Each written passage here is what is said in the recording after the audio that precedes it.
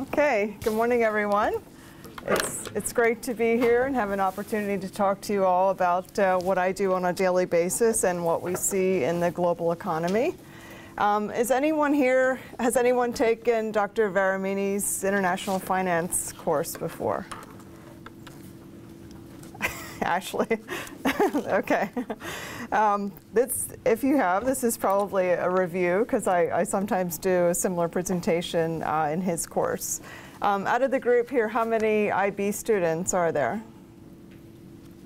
Okay, so it looks like we have a nice crowd from the IB group. Okay, so you might have seen me before through some of the International Business Days. So I'm always very excited to participate with eTown's IB students and get to know them and participate in some of the courses. So today I'm going to give you a little bit of an overview of how we can provide services to clients who are importing and exporting. And even though you might think, well, I'm not really interested in global business, I want to work more in domestic business, eventually all domestic business touches global business in some capacity. So we find a lot of clients in our customer base who never had any intention of doing international trade, who suddenly find customers overseas, customers who find them via their websites. They may need to diversify their supply chain, and they're now finding that their U.S. supplier is no longer making the highest quality product, and they need to look overseas for that. So a lot of businesses unintentionally become international businesses, and they don't have a lot of background in dealing with some of the risks in international trade. And that's where we come in, where we can sit down with the client and help to offer our services to manage the risk in those transactions. Okay. So starting with that, my department is called the Fulton International Group. And again, our mission is to facilitate international payments and receipts. We do both corporate and individual, though the bulk of our income stream does come from our corporate customer base. So basically, we're here to reduce the risk in executing an import or export transactions. And we do provide a lot of education. So I do a lot of seminars like this for our customer and prospect base to help educate them on what the risks are, whether it's a currency risk, they're executing their transaction in euro or British pound or Australian dollar, or whether it's a credit risk. If they have a foreign customer, they have no idea who that customer is. Can they pay them on time? If they make a shipment to them, what's going to happen in the follow-up? So there are a lot of additional risks that they would face when they move to import-export that they may not have on the domestic side. Okay, so I'll just start with, in order to build international services, there are a lot of tools and infrastructure that need to be in place. So a lot of banks, a lot of smaller banks may not have international departments because it does require a whole new set of platforms, relationships with foreign banks throughout the world. It requires, obviously, the staff who has the knowledge, specialized knowledge to manage that. And a very, very specialized piece of it is foreign exchange trading currency with banks all over the world, and being able to manage that payment flow into different countries and deal with all of their different formatting and regulation issues. So not every bank has international. And it's going to depend typically on the bank size and what their background is and what their customer base is, if they are able to build out that department and serve that clientele. Okay, in our department, this is our list of products and services. So we call retail what we would offer through our branch network. So if anyone just walked into a Fulton Bank branch and said, oh, my grandma lives in the Czech Republic and I want to send her 200,000 Czech krona. So we can do a wire transfer for that, like that for her, but it will come into our department and we're going to support the sale of that Czech krona as well as transferring the funds. And that's what we would designate as a retail transaction. So we would do wires and drafts, which is like a check drawn on a foreign bank, as well as paper currency for travelers. But again, the bulk of our income is going to come from the corporate side, and that's where we could offer import-export letters of credit. So we'll talk a little bit more in detail about what all these products mean. Documentary collections, financing trade through export financing, those foreign exchange wires, whether that a US dollar wire going to an international bank or a foreign currency wire, and the hedging products where we're going to help them to mitigate the risk of fluctuating currency markets. So this is our list of services that we would go out and meet with the customer and present to them, and then we would look at their business model, at their flow of transactions, and explain to them how we could apply our services to their business. Okay, we'll start with documentary transactions. Who knows what a letter of credit is? A couple people? Okay. Okay. Talk a little bit more in detail about a letter of credit. So basically, let's start looking from the exporter side. If you are an exporter, you're a US company who has suddenly found a foreign company who's going to buy your goods. So you need to ship those goods to them, and it'll typically be on an ocean shipment. You need to think about customs, about all the logistics of getting the shipment there, and then you need to think about, how am I going to bill them? Am I going to send them a US dollar invoice? Am I going to send them a euro invoice, a Swiss franc invoice? And then you need to think about, when am I going to get paid for that shipment? Are they able to pay me in advance? Do they need some credit from me? Can I send them the shipment and then wait to get paid? Can I trust them? So a lot of questions will be going through the company's mind. So the most favorable is going to be cash in advance, to say, like, I don't want to take any risk. I just want you to pay me ahead of time, and then I'm going to ship my goods to you. So this is great to say that, but it's sometimes very difficult for a company to be able to get cash in advance. So that's a pretty tight requirement for a new customer to be able to pay cash in advance. So they may not have the funds available to pay immediately. So we have to look at the next one down. Can we offer a letter of credit? Okay, so a letter of credit means that the buyer, the importer in this case, is going to go to their bank in the foreign country and say, I need a letter of credit, which means they're going to use their credit that they keep with that bank, and they're going to actually send a financial instrument, a letter of credit, to the US bank. So if it's our customer, that letter of credit is going to come into us, and now we have a guarantee from the foreign bank that they're going to pay us. So basically, in a letter of credit, you're moving the risk from the foreign customer to the foreign bank. So if we have our customer here in Pennsylvania has a new customer in Australia. And so they're like, well, this company looks great. I'm very excited to make this export sale. I'm concerned about them. I don't know who they are. I don't know if they're going to pay me on time. I don't know if they have proper credit to be able to do that. So now suddenly we get a letter of credit from their bank, which is, let's pick ANZ Bank, which is a very large and reputable bank in Australia. So we get a letter of credit now from ANZ Bank saying, we're going to pay you for this shipment, and then we're going to provide you with you're going to provide us, with all the documentation on the shipment. We'll check it against the letter of credit, and then we're going to pay you. So now we've moved the credit risk from XYZ company in Australia to ANZ Bank, who we know very well, and we feel very comfortable with their credit. So this is a secure transaction for a bank. This now becomes a bank-to-bank transaction instead of a corporate-to-corporate transaction. So you can see under letter of credit we have confirmed or unconfirmed. Confirmed letter of credit means that the US bank is going to offer their guarantee as well. So if our customer says, okay, well, that's great, we have a letter of credit from ANZ Bank, but I don't know that bank, you might know that bank, but I don't know them, and I'm uncomfortable with that risk. Could you, Fulton Bank, add your guarantee? And we can add our guarantee as well if we're comfortable with ANZ Bank in Australia. So we could add our confirmation to that. So we can have confirmed or unconfirmed. And every time you take risk away from a transaction, it costs money.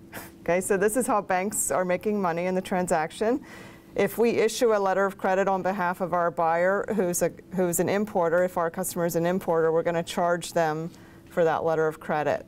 If we take in a letter of credit and process the payment, receiving it from the foreign bank for our customer who's the exporter, we're going to charge them. If we confirm the letter of credit and we take the risk from the foreign bank and move it to ourselves, we're going to charge them. So this is how banks make money, by executing transactions as well as taking on risk for other foreign banks. Okay, so the next one down would be to buy export credit insurance. So our customer might say, I don't want to do a letter of credit, too messy, too much paperwork involved. I'll just go out and get an insurance policy on my receivable. So now you have to pay a premium to insure that foreign receivable that our customer is now getting from their new Australian customer. And they can do that through a government entity like SBA or Exim Bank, which is a federal bank that supports U.S. exports, or they could look to a private insurance company who provided export credit insurance. Okay, the next one down the chain, so we're looking more favorable to least favorable. So at the further we go down the chain, the riskier the transaction becomes for our customer. This one is called a documentary collection.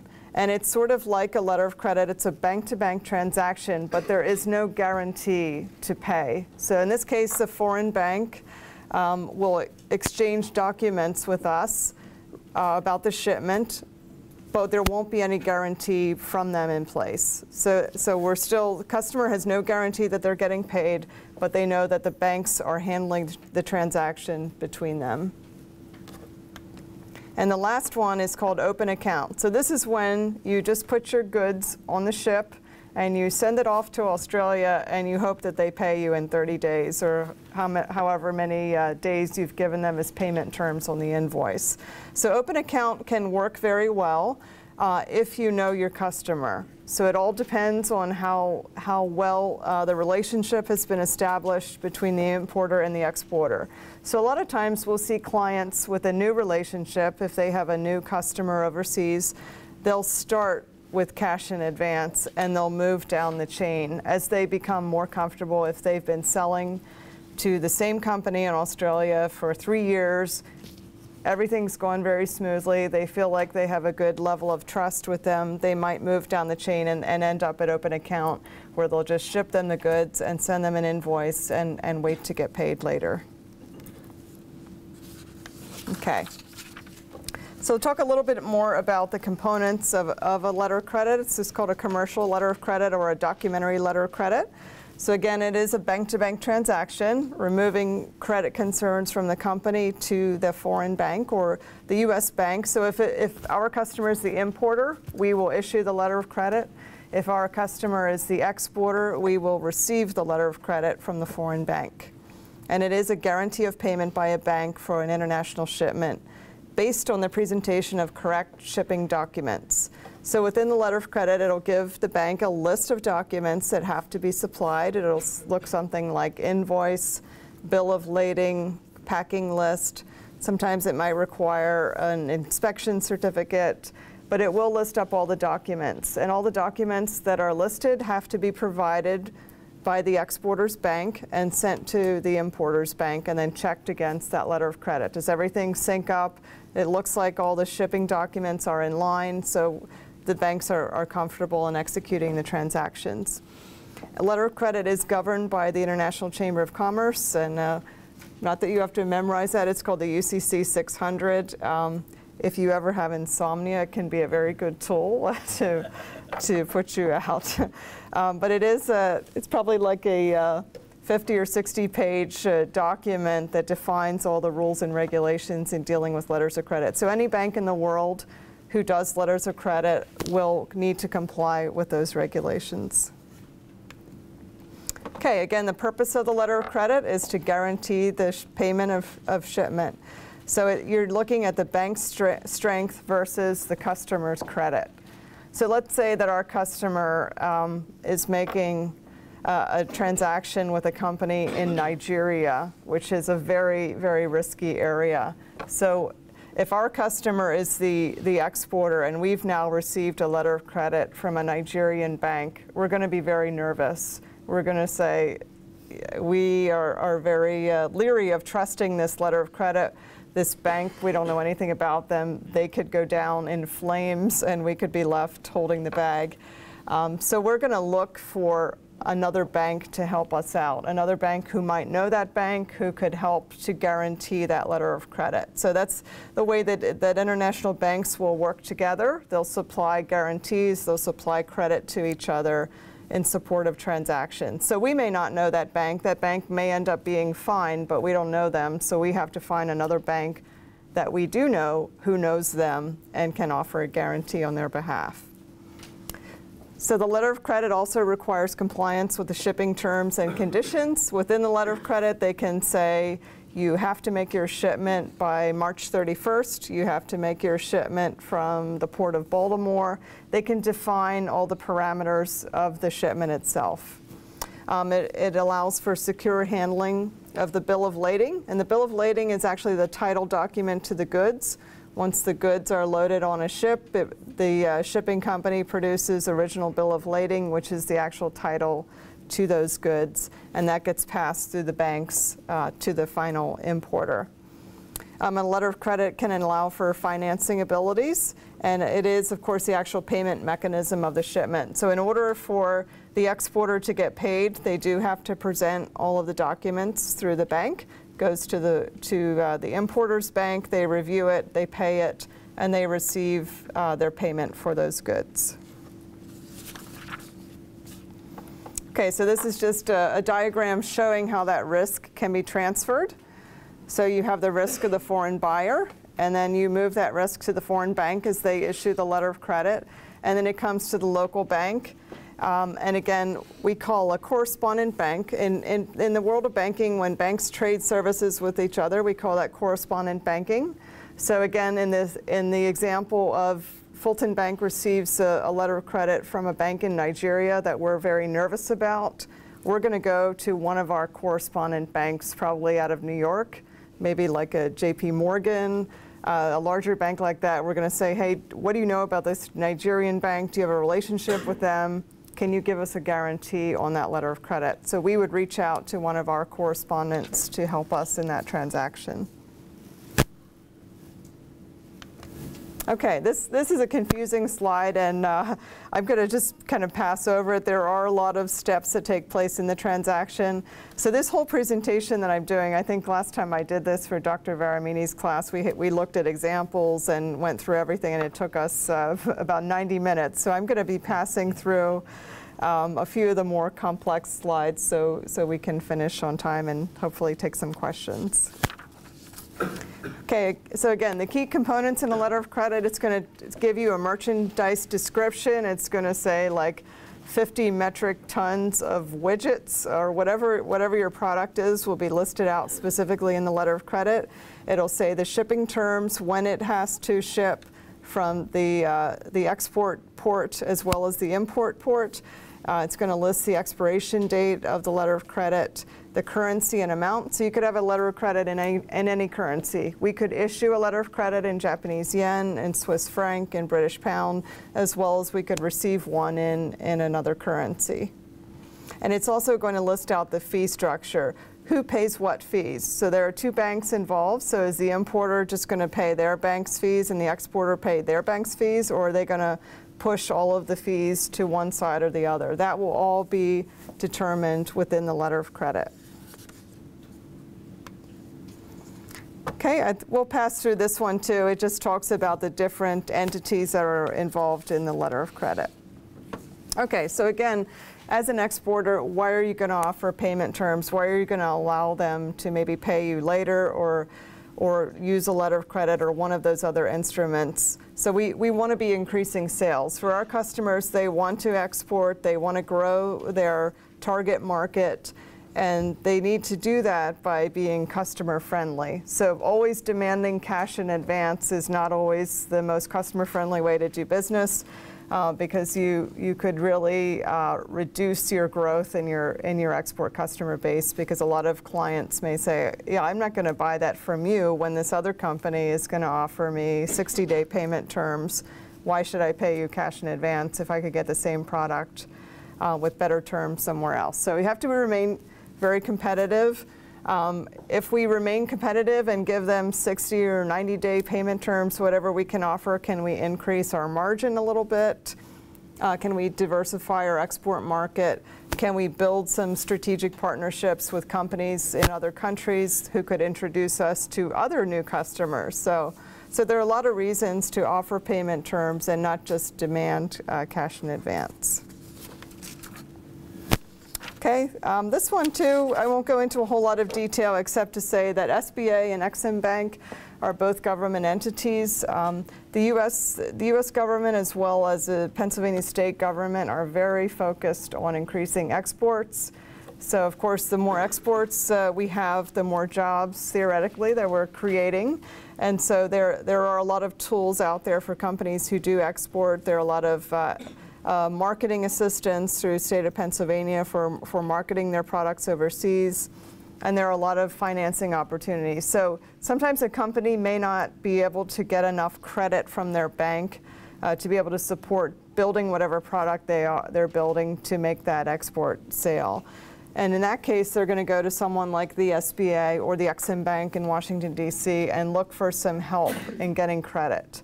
And so there are a lot more tools available to them by going through one of these government agencies if they can prove that they're actually making an export. So a lot of times we help to set up our customers with these government entities if we're not able to just give them credit or enough of cash advance that they can use to build their product. We may not be able to do that based on their financials, but if we can get a guarantee from a government entity, then we're willing to do that. So it's another one of our partners. Okay, again, I won't go through this in detail, and I guess, will everyone have access to the presentation later? Okay, so you could read through this. Just talks about the different ways that we could make that import-export and the risks involved to either the import or the export side. Okay, I'm going to move on to foreign exchange risk. Okay. So the foreign exchange market really affects everyone. So even though although a letter of credit, for example, can be issued in any currency, we typically see probably 90% of letters of credit issued in US dollars. But foreign currency is certainly available to use in any transaction. And I have a lot of customers who will come to me and say, that's too complex. I don't want to worry about all that extra work in making the currency conversion, in thinking about the risk in currency markets. I just want to deal in dollars. But the problem with saying that is your foreign customer or your foreign supplier is not dealing in dollars. Okay, so they're dealing with the risk now. They're dealing with the currency risk as far as making a sale to our customer or else buying goods from our customer. And is that currency risk going to affect them to the point where they can't do business with us? You know, how is that affecting the whole transaction? So we want to be, from a customer standpoint, we want to be very customer friendly if we're exporting, and we want to also be aware of what our suppliers are dealing with in order to provide us with the product we need. So it's important for all companies to be aware of the risk in the market and who is going to mitigate that risk and who will ultimately benefit or suffer from that risk. Okay, so just to give you a little bit of background in foreign exchange, it is the largest financial market in the world. So any type of financial transaction, whether it's cash, equity, bond, anything, finally comes down to a settlement at the end. And is that settlement going to take place in dollars? Is it going to take place in dollar euro, dollar pound, dollar Swiss franc yen? So there are a lot of different variations of that final settlement. And so that's what drives the currency market. It's very speculative. Probably 80% of trading that happens in the currency markets is speculative and not just based on like what we're doing, buying and selling currency to support an import or export. We have $2 to $4 trillion traded a day. London is actually the largest foreign exchange market in the world, so it's really centered in London, New York, and Tokyo. And it is supply and demand. Currencies are traded 24 hours a day. So exchange rates change very quickly. We have a lot of currency screens in our department where we're watching the movement of currency, and it really does, every few seconds that price is flipping up and down. And so when we're selling that to customers or buying that in the market, we have to be very aware of how quickly that price can change. So within the world of currencies, we have clean float versus dirty float. So currencies that are very well known, that we all hear about: dollar, euro, pound, Swiss franc, Canadian dollar. Those are all what we call clean float. So the price is driven by supply and demand. Every day as that currency is traded, the price is moving up or down. We also have currencies in the world which are on what we call a dirty float. So dirty float means that the government has a hand in that price. So China is moving more towards a clean float, but it's still on somewhat of a dirty float in that the government does not allow it to move past a certain point. You have other currencies throughout Southeast Asia. A lot of the Latin American currencies are on dirty floats. So countries that have a less developed economy are typically on a dirty float. Most of the industrialized nations are on a clean float where you could buy and sell the currency freely in the market. Okay, these are not current exchange rates, but just to show you the difference in how we could show prices. So you see the rates in yellow and the rates in white are either American style or European style. So all the currencies on the left, we always see quoted in white, which is American style. So that's how many dollars per foreign unit. So the first one, euro, US dollar, we can say that it's $1.35.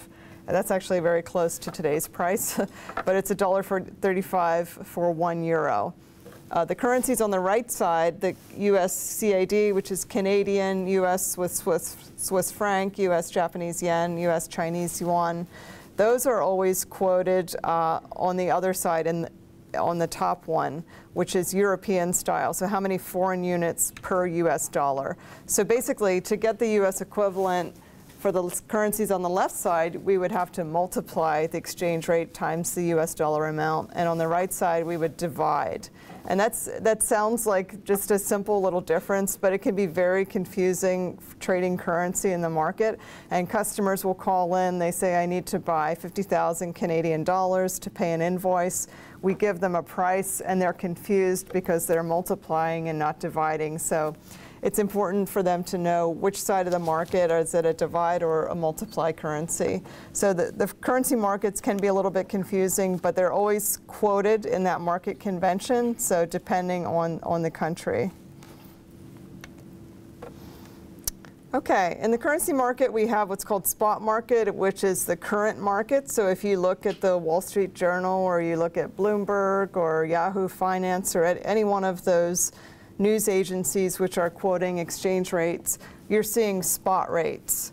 And a spot deal will typically settle in 2 days. So it means if we go to the market, and we have banks in New York that we trade currency with, so we buy €1 million. That €1 million is going to settle somewhere, and it's going to settle into our euro account, which we hold in Germany. And it'll settle in 2 days. So today's Friday. If we buy that $1 million today, it's going to settle into our account on Tuesday. If we buy $1 million Canadian dollars, it's going to settle into our account on Monday. So that's called a spot value, and these value dates are in place to support different time zones and actually moving the funds throughout the world to other countries. So currency is always held in the country of its origin, and that's an important key to remember in foreign exchange market. So if we hold a euro account, that euro is actually sitting in an account in the European Union. We have a British pound account out of London, we have a Canadian dollar account out of Toronto, and so on. So those accounts will always have to be held in that country. And when funds move, they're always settled into that account that's sitting in the country of that currency. So within the currency market, when you look at, for example, the Wall Street Journal or Bloomberg, you might only see one rate, and that's what we call the mid-market rate, but there is a buy and a sell rate. So just like in any type of financial instrument, like if you think of interest rates, there's a loan rate and there's a deposit rate, and they're not the same. But the middle of that is going to be the mid-mark. So that's what we do in the currency markets. We might see one price, but when they're actually being bought or sold, they're going to be a little bit different. So if we see a euro rate at 132, if customer wants to buy that, they're probably going to pay 132.50. If they're going to sell it, it's going to go backwards, 131.50. So there will be a difference between that buy and the sell market. The interbank market, the interbank market is made up of very large banks who actually set the prices in currencies. This is like the Citibank and the Bank of America and the Deutsche Banks of the world, who are trading, $100 million worth of currency in one transaction. So the interbank market becomes very tight. So that difference between the buy and the sell spread, or we call bid and ask, becomes very, very narrow. And then if we're selling out in the corporate level, that the spread between that bid and the ask, the buy and the sell, becomes much wider. So we can see how prices go through the market. If you get down to the level where you're buying like cash, like I need to buy 200 euro to support my trip to France, that's going to be a very wide spread between the buy and the sell. And that's something that we have to educate customers about, because they may say, well, why are you quoting me this price on euro when I'm looking in the Wall Street Journal right now and I'm seeing this price? So they have to understand that we can't just give that mid-market price. There's always going to be a buy and a sell price for that currency. Okay, so look at what happens in the foreign currency market and what makes the price change every day or every 4.8 seconds, as we saw. So we have a lot of factors that come into play: economic, political, and market psychology. Let's start with market psychology, because that's really a short-term effect. So every day in this age of the internet, there's just a flood of news that comes out. Every 10 minutes we're getting a news feed from somewhere. We have a lot of speculative traders in the currency markets who watch the news all day, and they have a lot of knee-jerk reactions to those market feeds. So like, oh, well, Germany looks like they might raise their interest rates, or now there's something very negative happening in the Russian economy, and oh, here's something that happened in Latin America. So every piece of news could cause a reaction, could cause them to buy or sell that currency. So you have a lot of blips in the market. Particularly if it's a heavy news day, a lot of announcements coming from central banks, we'll see a lot of flux in those prices moving up and down. It's typically more of a short-term effect. A longer-term effect would be political or economic. Is the country in turmoil? Are they changing up regimes? What's happening there? Is it a stable economy? Are they raising or lowering interest rates? What does their trade balance look like? Are they a net importer, a net exporter? What's ultimately driving that economy? That's going to be a longer-term effect that will change currency prices. So sometimes we look at the market and we typically keep an eye on euro, because just being on the East Coast, euro probably represents 55% of our business. So we'll see euro prices just spike in the middle of the day, and we're thinking, what happened here? We have no idea what's causing this, and we start digging through all of our news feeds and find out that some announcement came out from European Central Bank. Or sometimes it's hard to tell what's causing it. The market can be very fickle. It can be very risky.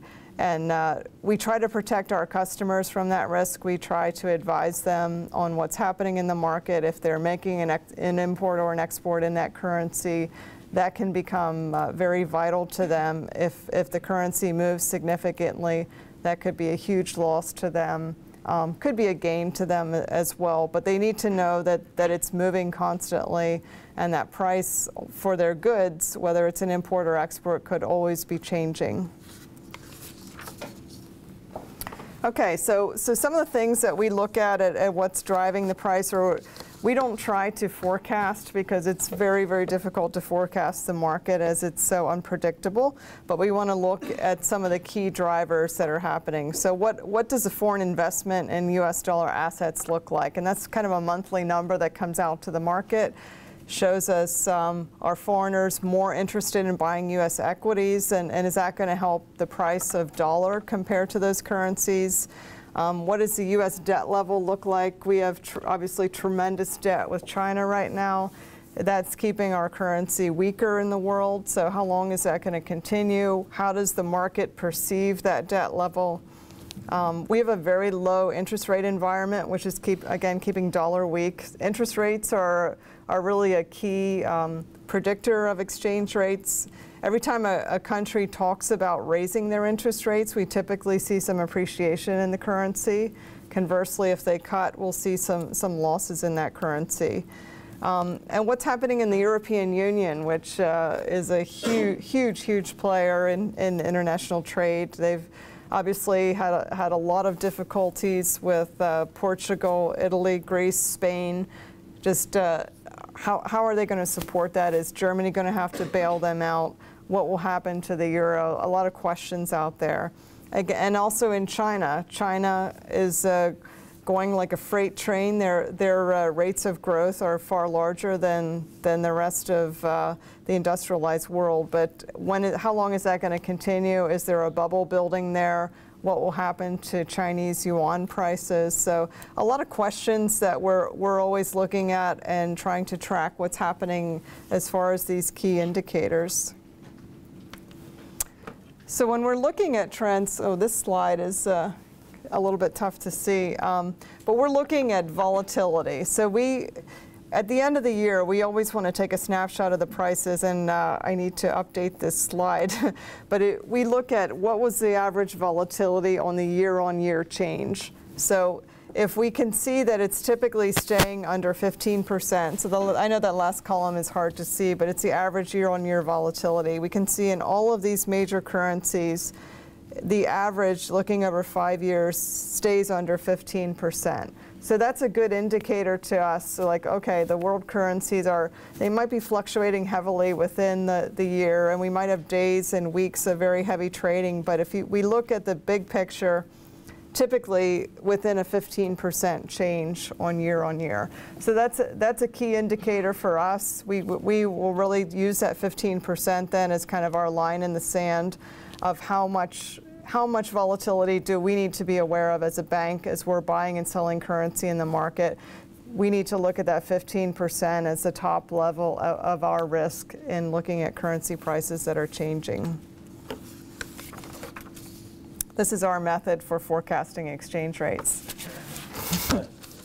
So we get a lot of calls from customers who say, oh, I have to pay a huge euro invoice in April, and I just don't know where euro's trading. Can you tell me where it's going to trade in April? Well, we would have to get out our friendly dartboard because we would not be able to make a prediction like that.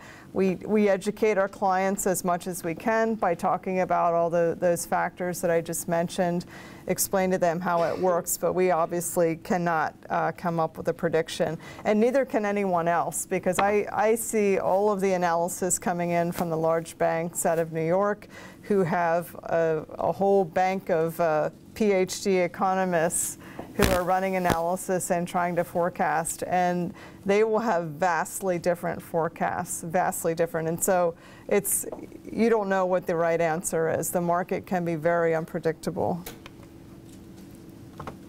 Okay, but one thing we have seen as far as US dollar is that we started seeing devaluation back in 2001, and that's now 12 years ago. But the US dollar started to sink then. Through the 90s, the dollar was fairly strong. So what does that mean for the US? Well, that gives us a lot of good export opportunities. So if the dollar is weaker, that means our products look cheaper overseas. So right now we have a lot of strong currencies out there. Japanese yen, very strong. So that means Japanese buyers can buy US goods for very cheaply. Euro is still somewhat strong. It's come down from some of the higher levels where it was trading a couple of years ago, but still fairly strong currency. We see Canadian dollar stronger. Canadian dollar is now stronger than the US dollar, where for many years Canada was kind of viewed as the cheap place to go and buy stuff. And now Canadian dollar is stronger than the US dollar. So it does make our goods more competitive, cheaper to foreign buyers. We find foreign customers are seeking out US manufacturers. As I mentioned before, a lot of our customers who never anticipated becoming exporters suddenly are contacted from foreign companies saying, hey, I'm interested in your product. Could you send me a sample, or could I talk to you about that? So we do see a lot of new activity coming out of that. And again, the state and federal export assistance government is very focused on increasing exports. The U.S. is still very much of a net importer. We still have that huge trade deficit, primarily driven by China. And again, that goes back to currency. So why is China such a big exporter? Because they have a dirty float on the currency. So their currency is priced artificially low, which makes their products look very cheap to everyone. Every time you shop at Walmart, you're taking advantage of the dirty float on the Chinese yuan. So how do we fight against that? As a country that has a currency on a clean float, how do we fight against that artificial control of their currency? And that's what causes a lot of controversy with the U.S. and the Chinese government. Okay, so how does the U.S. trade deficit affect the dollar? Obviously, again, we're a net importer, so the net outflow of our currency is going out of the country. So we're paying all those foreign suppliers, making our currency flow out. And then other companies on the export side are taking that U.S. dollar and selling it. They might be buying back into their own currency. And as your supply of your country's currency increases, it will depreciate. Okay, so you have more out there floating, so the value is going to go down. Okay, here's just a snapshot just to see what does the rest of the world look like as far as interest rates. And I think Australia is actually at 3.5 right now. But you can see that the trend typically remains the same. Switzerland and Japan are typically always the lowest interest rate, with the U.S. coming in next, and then Australia and New Zealand typically the highest interest rate. So we see a lot of currency transactions happening by speculators where they're buying into Australian dollar and holding it because of the higher interest rates. Okay, so we talked about all the risks in foreign currency and how the market can change unexpectedly and affect our customers. So how are we going to help them with those risks? So first we want to introduce them to the different types of risk, and we have transaction risk, which is the actual payable or receivable. So if a company is paying or receiving in a foreign currency, they have a risk on when am I going to get paid, or when am I going to make that payment, where's that currency going to be trading. So that's going to change up that US dollar cost or that US dollar receivable for them. Translation risk is a longer term risk. So for example, if a US company has a foreign subsidiary, let's say they have a subsidiary in Switzerland. So that subsidiary is now producing Swiss franc financial statements, and they're running their business in Swiss franc. But at the end of the year, they're going to take that Swiss franc income statement, balance sheet, everything, and they're going to convert it back to dollars to be pulled into the parent company's financial statement. So where is Swiss francs trading on the last day of the year when that happens? And if Swiss franc suddenly drops, is it going to make the company look less profitable? If it goes up, is it going to make it look more profitable than it really was? So you have some translation risk there. Economic risk is the risk that businesses face in global markets. So for example, if I'm a US company and I'm selling my product in US dollars in Europe, how does that price look in comparison to local competitors within the European Union who are selling their product in euro? So how does that mix happen throughout the world, whether it's Canada, Europe, Australia, Japan, wherever? If you're selling in one currency and your competitor is selling in another, how does that look to the market who's buying your product? Okay, so we want to help our customers put together a risk aversion strategy. So typically we would go out to our client and we would want to meet with the controller or the CFO or the head accounting manager, whoever that might be, and we'd want to talk to them about defining the currency risk. So we have a lot of customers who have suppliers in Europe, and they typically buy the goods on a regular basis. So every month they might be paying €500,000 to their European supplier to bring in this steady flow of goods to support their business. So if they are paying €500,000 every month to this supplier, and euro is steadily appreciating throughout the year, at the end of the year, their profit margin on that product could be very, very tight, because every time they buy it, it's more expensive for them. Even though that company has not raised their prices, the supplier could say, the price is the same, one widget is €62, and they may keep that €62 in place, but if the currency market changes, it's not the same dollar price to our customer. So we want that CFO or that controller to create a worst case scenario. What if euro appreciates 15% this year? What's that going to do to your profit margin? Are you still going to be able to run this business without showing a loss? So we want them to think through that process. We want to see them build a worst case scenario, and then we want them to come up with a strategy. Are they always going to pay in euro? Are they always going to buy in the spot market? Or are they going to buy in the forward market, which is a hedge? We'll talk a little bit about that in a minute. So we want them to understand the risk and to have a strategy to manage that risk.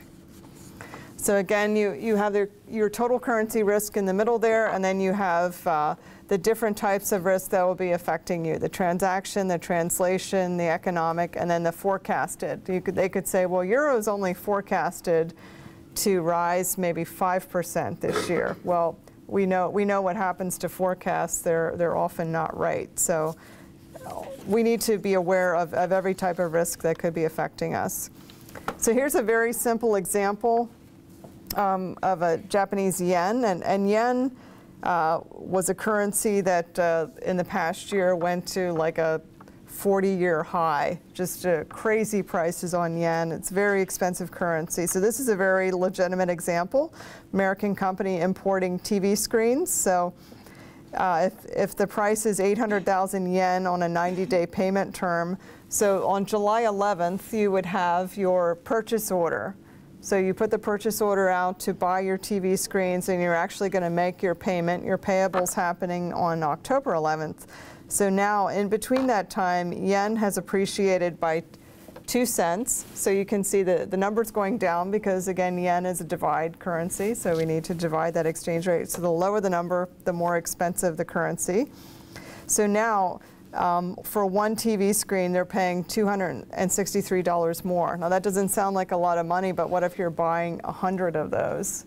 That's a lot of money. And if that happens every month, that can be devastating to a company. And we've seen our clients be devastated by currency moves. We've seen them benefit from currency moves.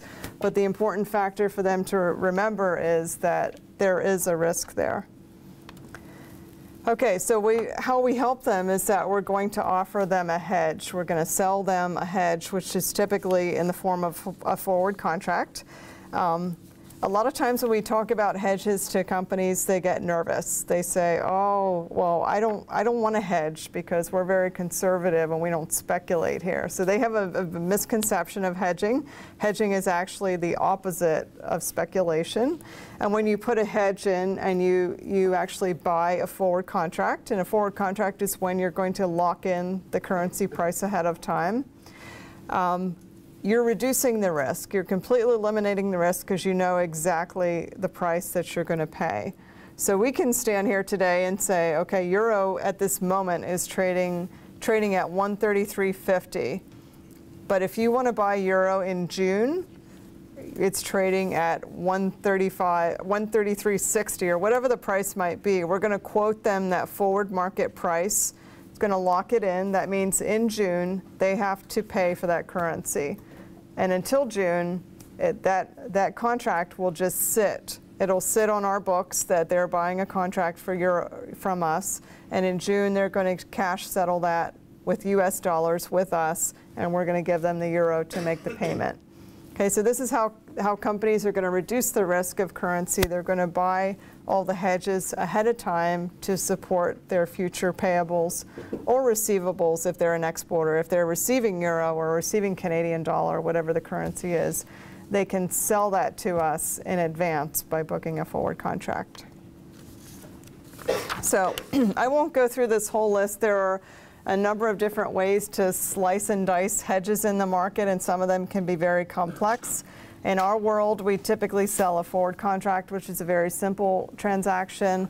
We can see the forward prices in the market. We put a hedge in ourselves, and we sell that hedge again to the company to either pay or receive that currency. So at Fulton Bank, we typically sell them out 1 year in advance, but you can sell out 2-3 years in advance, where you can lock that price in. So what happens after the price is locked? Say our friendly importer needs €500,000 in June, and they lock that price with us today. So in March, the euro market starts falling, and now they've bought that euro hedge at 133.60 or whatever the price was, and suddenly euro falls back. We get to June, and euro's trading at 129. Well, they may look at that as losing out, but really all they did was lock in that price. They expected euro to be at that price, and they locked it in, and they're going to pay for it at 133.60. So conversely, if the market appreciated and it went to 140, they're buying it at 133.60. So the purpose of the hedge is not to beat the market. It's not to speculate against the market. It's to freeze that US dollar payable or receivable so that they know exactly what's coming. They can forecast out their income statement ahead of time, and they're not sitting on a risky transaction. Okay, so you can apply a forward contract to a letter of credit. So you have two international banking transactions happening at the same time there. And here's just a quick example. €100,000 letter of credit issued to cover a shipment of espresso makers from Italy. So our customer is the importer in this case, and they're bringing in all their espresso makers.